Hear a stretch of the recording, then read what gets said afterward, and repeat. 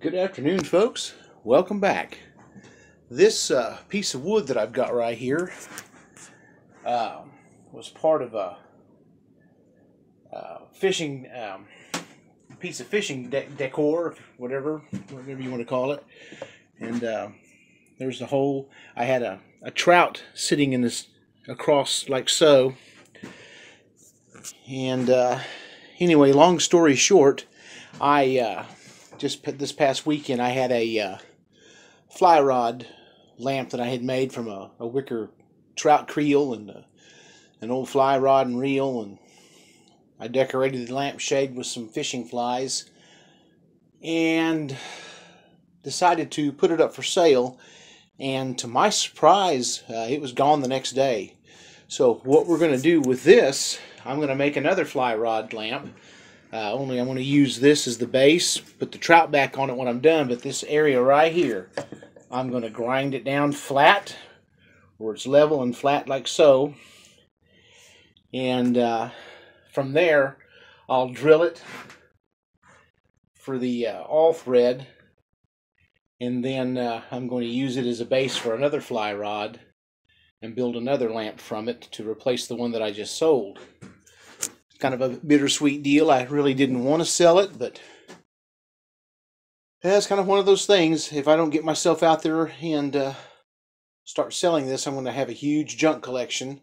Not that it's junk, but you know what I mean. I don't want to have my house ending up like a bunch of hoarders live in it. So that's what the game plan is. I'm going to grind that off and start making a new lamp. So I'm going to get to work on this, and when I get some more progress made, I will bring you back. And as I get further along, I'll go ahead and bring the GoPro out and do an actual video on the process as we're going along, instead of starting and stopping and stuff. Just my way to try to improve my video content, because I definitely want to grow this page and possibly put some more things out there that y'all might like and enjoy. Anyhow, I'm going to bring this segment to a close and get started and bring you back when I get some more progress made. So I will see you shortly.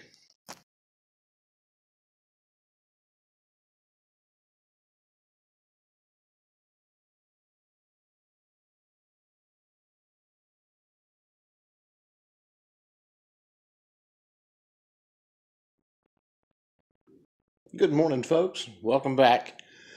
Today's little adventure, and it is an adventure, just stepping out there in the unknown.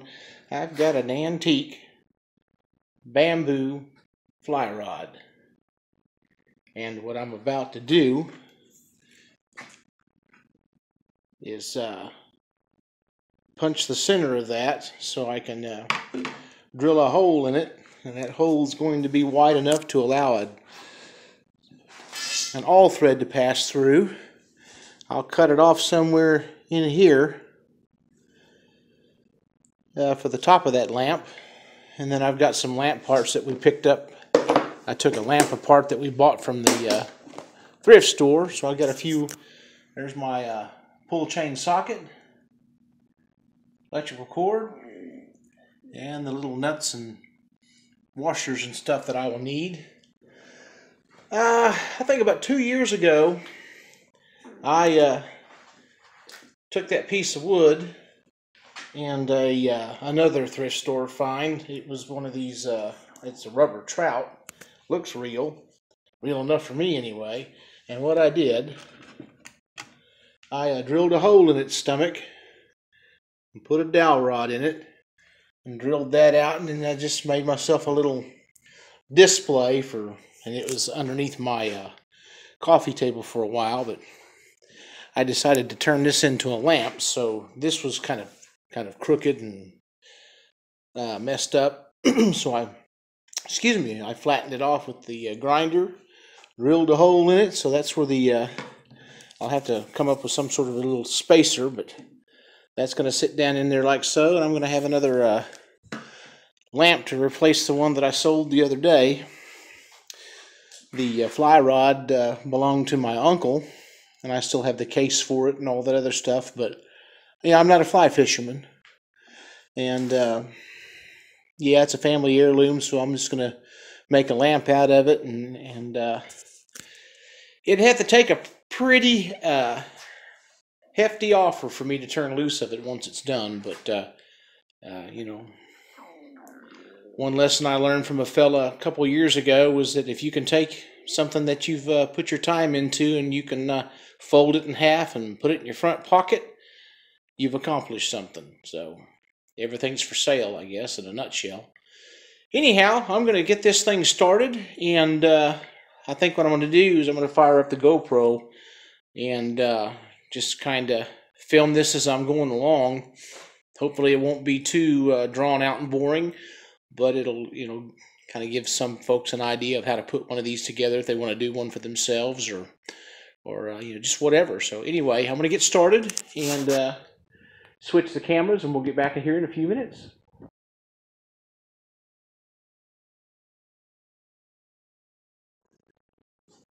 Well, good afternoon again. I've switched back from the GoPro to this. I had a small meltdown.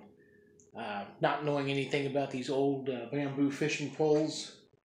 I'm fixing to show you what I ran into. Let's just say it didn't work according to plan, so I had to come up with plan B. And I was fortunate enough to be able to use the business end of that old fly rod, so it's not a total loss. But yeah, you know, you learn as you go sometimes, and this is one of those learning experiences where, you know, if you don't take that chance, you're not gonna know anything. And so, without further ado, I'll show you what's going on. Give me just a second and get this camera spun. All right, this is what I ran into. That bamboo is not hollow, and when I tried to run a drill bit through it to maybe test to see if it was hollow or not, it split. Here's the business end. I was able to get the cork hollowed out, and yeah, that reaches a point where it's actually solid and then goes into this piece here. And as I was drilling this out, that came off of it. And so what I ended up doing, I went to Walmart and got this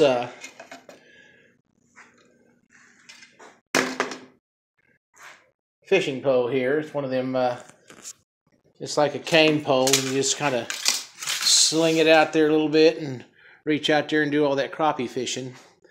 Anyhow, I'm going to cut the center section out of it and put it in there and actually literally build my own fishing pole, just for the sole purpose of putting this lamp together. I've got one of them old, this is a Shakespeare. I don't know if you can see all that now. You can't, you know, too much reflection coming in. It's a Shakespeare OK automatic, number looks like 1821. I'm going to use that for the fishing reel on it to give it that old look. There's the trout and the piece of driftwood that I clear coated a while back, and then I'm going to add that spacer. Found a hollow log. There's the rest of it over there on the saw.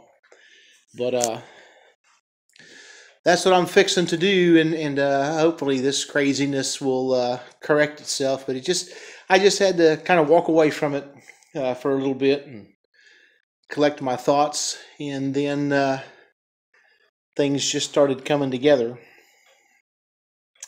And normally that's how I'll solve something. Just kind of give it a minute, and the solution presents itself. Of course, it helps when God whispers in your ear, "Do it this way, son." Anyhow, I'm going to get started again, get the GoPro fired up, and maybe we'll have a decent video. See you shortly.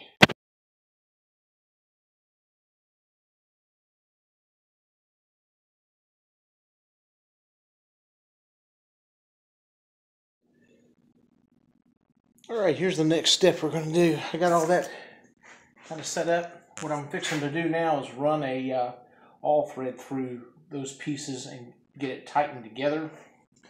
And then I'm going to get my grinder out and I am going to literally grind off the excess and hope I don't take too much off, because there's not much to work with there. And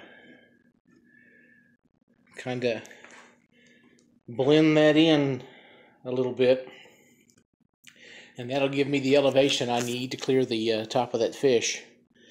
So without further ado, again, I'm gonna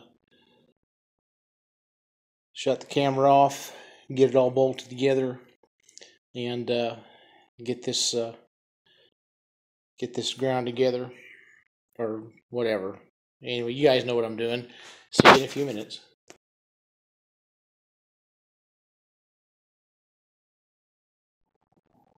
Alright, I've got that all blended together with that angle grinder.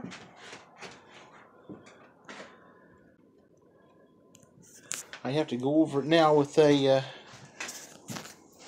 I'll hit it with some 220 and kind of knock that edge off of it. And then I'll be ready to switch all threads and go with the longer one and assemble the fishing rod. But there we go. We're getting closer, and you know, like I said, it's starting to work out. I had to do a little adjusting on that hole so that I could get that awl thread a little straighter up and down. But we're almost done. Get the clear coat after it as soon as I get it all put together, and get this done up and try to blend it in as best I can. Anyhow, that's where we're at now. I'm gonna shut this down for a minute, go back into the garage, and pick up where we left off. See you in a few.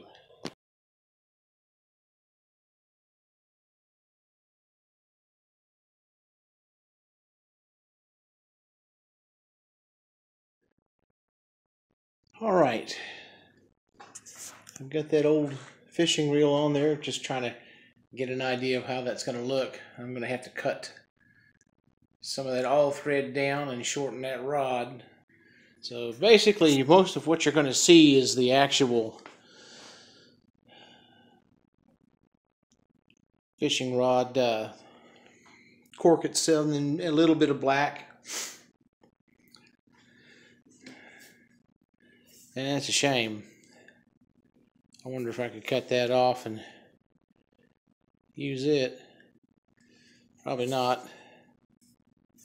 That's my pattern for future future reference. Anyway, I've got a few more things to do before I can get that cord run. So I want to get back at it. This time I think I might be able.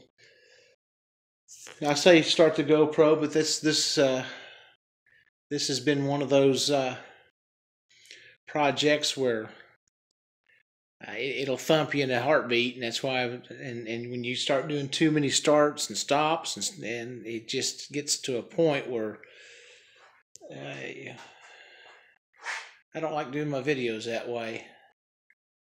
But anyhow, I'm gonna get back after it, and I'll bring you back as soon as I get some more progress made.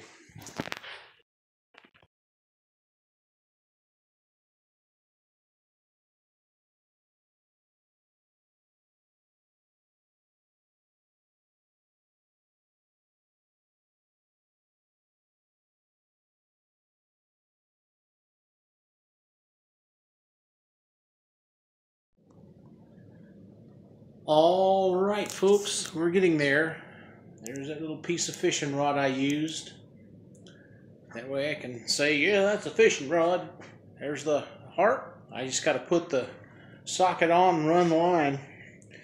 And then when I do that, I'll take the fishing reel back off of it so I can clear coat this right here and try to continue to blend it in with the rest of that driftwood. And this little lamp will be ready to use. So excited! Anyway, let me get that done. I'll bring you back and let you have a peek at it. See you in a few.